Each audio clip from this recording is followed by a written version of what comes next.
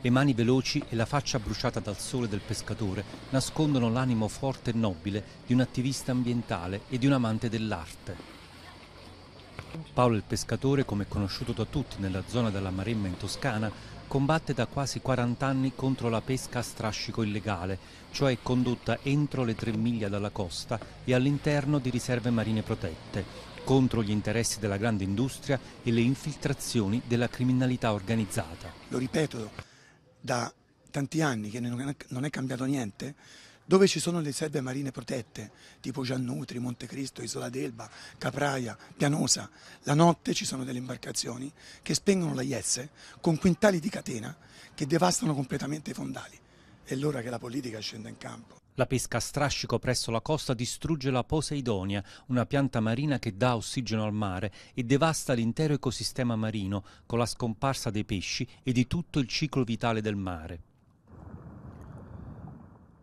Attraverso la sua associazione La Casa dei Pesci, Paolo il pescatore è riuscito a coinvolgere imprenditori e artisti per creare un vero e proprio museo sottomarino, dove la bellezza delle statue poste sul fondale serve a impedire la pesca a strascico e a ripopolare il mare. La lotta di Paolo il pescatore prosegue ininterrotta, con la stessa determinazione di 40 anni fa.